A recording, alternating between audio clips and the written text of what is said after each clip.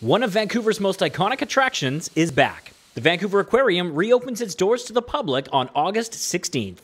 After 17 months of partial or complete closure, the facility returns with a few changes. For the moment, we're expecting people that come through 12 and over to be wearing masks if they haven't been fully vaccinated. All of the staff here, frontline staff that you run into, will be wearing masks on site. Last summer we had a one-way flow. This summer we're going to try allow people to move around and space themselves out appropriately. We'll be watching that. And then another big change, which we started last year but is now going to be fully implemented, is online ticketing. And so we need everybody, members as well, to go online and book their time in advance. I think time ticketing is here to stay. I think you're seeing it in museums, aquariums, zoos, all across North America and in fact Europe. The aquarium will also be showcasing a new 4D theater experience and unveiling a marine mammal rescue exhibit. In April, it was announced the aquarium had secured new owners. US-based Hershend Enterprises now owns the site after it was transferred from the Oceanwise Conservation Association. As you know, we were in a bad situation early this year. We were facing permanent closure, and we were very fortunate that the local community came out and gave us financial support. The government gave us financial support,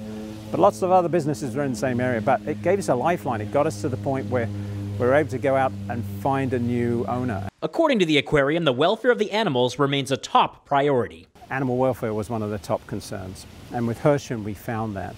In addition, they have resources, they have technical ability, they have depth that we've never had before to help make the aquarium even greater than it has been before. Conservation, research, education, that's not going to change. The Vancouver Aquarium has been a popular tourist destination for 65 years. It contains nearly 65,000 creatures and has attracted over 40 million people worldwide.